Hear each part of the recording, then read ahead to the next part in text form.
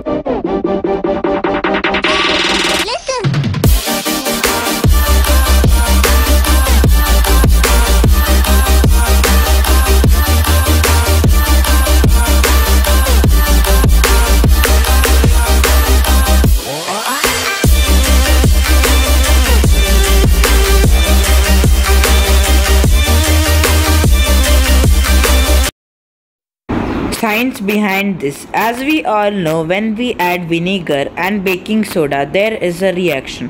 But this not work when we add glycerin to it. But it worked in the container of ENO, not in water.